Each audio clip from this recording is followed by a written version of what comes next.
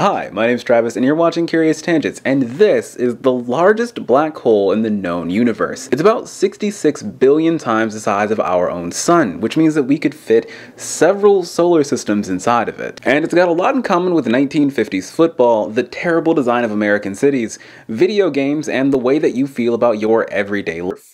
In the 1940s, John T. Riddle invented the first plastic football helmets.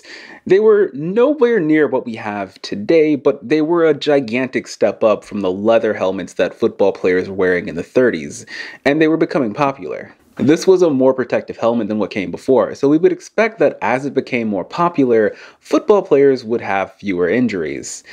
Yet the exact opposite happened. Injuries, specifically ones to the head and neck, increase. As players felt that they were more protected, they also felt more liberated to do dangerous things like spearing or head-first tackling, thus the increase in injuries to the head and neck. On the complete opposite end of the gaming scale, if you ever played a game of chess, then you might know that there are hundreds of different moves with billions of different positions.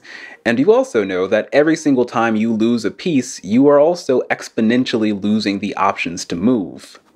Because this decreases the amount of pressure that you can put on your opponent while also decreasing the amount of freedom that you have to move, every single piece that you lose makes you more likely to continue losing. Let's compare that to Mario Kart, inarguably the greatest multiplayer game ever devised. It is also engineered to be the polar opposite of chess. Let's say you fought your way to the front of the line in Mario Kart, passing your opponent being the equivalent of taking their chess pieces. Suddenly, the game gets progressively harder. Mystery boxes, a mechanism that Mario Kart uses to introduce more chance or luck into the system, is probably a thing that helped you get to first place. When you're in 10th or 8th, you can get things like bullet bills and stars. But when you're in first place, it's not nearly as helpful. You'll be getting coins. The further in the lead you are, the more difficult it is to get further in the lead. Maybe more importantly, the further behind you are, now the easier it is to catch up. Maybe you see the same thing happen in a lot of different party games, but basically they're trying to create a scenario where anybody can win. Mario Kart, like most party games, was engineered to maximize fun. It's designed so that anybody could win, and it does this by distributing luck. In John Green's last book, The Anthropocene Reviewed, he writes about how his 8-year-old son was able to beat him in Mario Kart despite him having 26 years of experience. This same thing would never happen in a game of chess.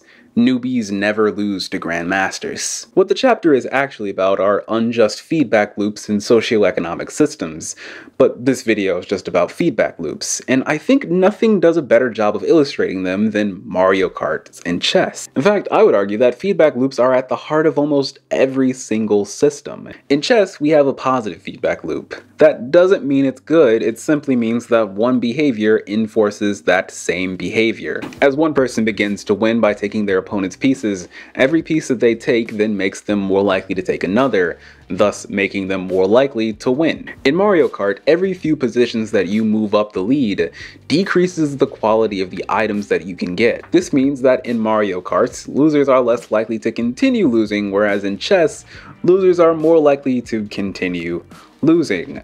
Unfortunately, our biological systems seem to be more like chess than they are like Mario Kart. And when playing a game, whether it's football, chess, or Mario Kart, the biochemistry of the winner is different than that of the loser.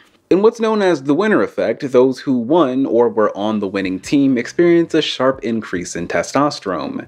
Testosterone is probably a more complex hormone than what you think of. While it's a steroid hormone that causes a lot of the changes in the body that we associate with masculinity, it's also a reinforcing hormone. Winning releases testosterone, and testosterone reinforces the behaviors that made it first release.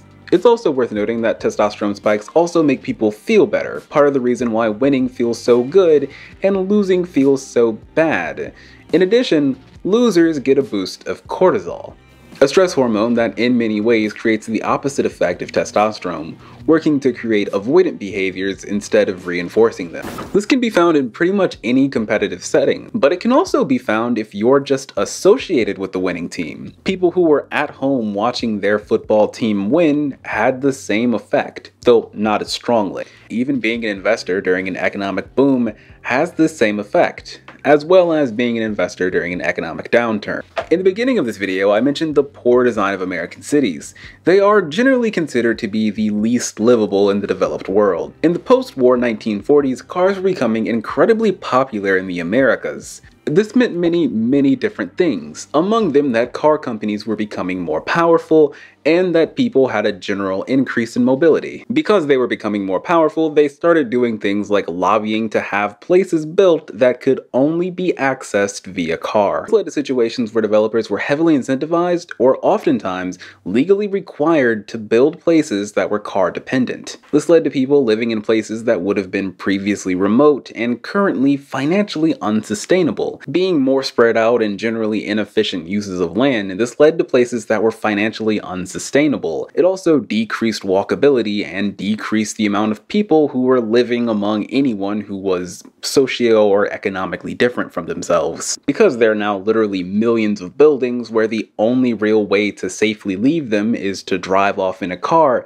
mobility has actually decreased significantly. And maybe worst of all, many thinkers believe that it's contributed to rampant individualism, sometimes referred to as the atomization of society. Because in most neighborhoods, housing is generally designed to be the same price. In fact, part of the way that we price housing is by the houses surrounding it. People in one neighborhood generally have the same economic status. This means that people who are financially well off can only really interact with other people who are financially well off, whereas people who aren't so well off can only interact with other people who aren't so well off. The implication being that no one knows about the other person's issues. This thus goes to influence the way that people are voting and, well, the way that they engage with every other part of their life. You're less likely to know and, more importantly, care about the problems affecting their economic group because you don't interact with them. Thus, when it comes time to vote or engage civically, you do so without them in mind. People have a tendency to only really pay attention to problems that are in their proximity, and we've done a lot to make sure that people who aren't like us are out of our proximity. These places are referred to as American suburbia, and the more popular that they became, the more car-dependent that Americans became. Thus, the more powerful car companies got, and the more prevalent cars became, thus making suburbs more populated. It's a positive feedback loop, just like a game of chess, though a bit more complex in that it involves more actors. Today, this has progressed so much that it's commonly written outside of the United States that a car is to an American what a fish is to water. It's not just a vessel for movement, it's the only option. I've got at least 10 city planning videos planned. So how do feedback loops affect you? You could say that the more a person loses, the more they tend to lose. And maybe that's true in a way. In society, as we see a person as a loser, we tend to treat them worse. In the book Power, Why Some People Have It and Others Don't, Jeffrey Pfeffer writes about how when one person has their status lowered by losing in some sort or being victimized, we tend to assign blame to them regardless of if there is actually blame to assign. In an experiment where participants were chosen by an experimenter to be randomly shocked, those who were chosen were more likely to be socially rejected later on in a meeting. This is despite the fact that everyone was in on the experiment.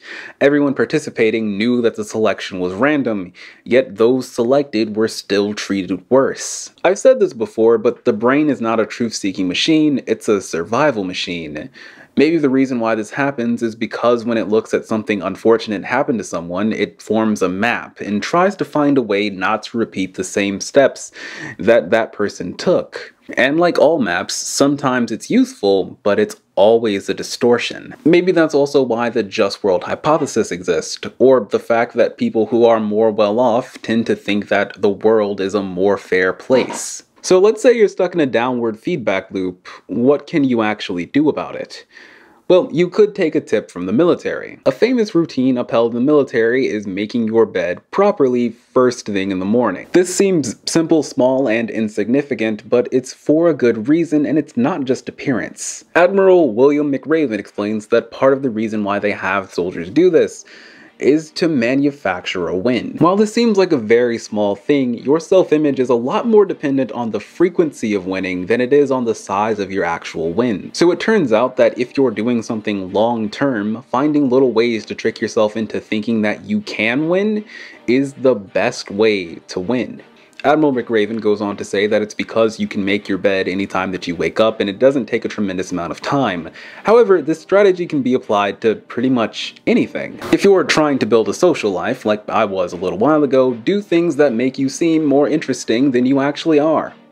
Like going to science centers when you have a science YouTube channel. If it's an exercise routine, don't set the goalpost at Olympic level routine for a whole hour. Set it at just to get started and then move it back from there. When I'm making my next video, I'm not going to think about the fact that I failed to make one for 2 whole months. I'm going to be thinking about the fact that I just recently made this one. And after I make that one, I'll think about the fact that I just recently made that one. Oh, and black holes.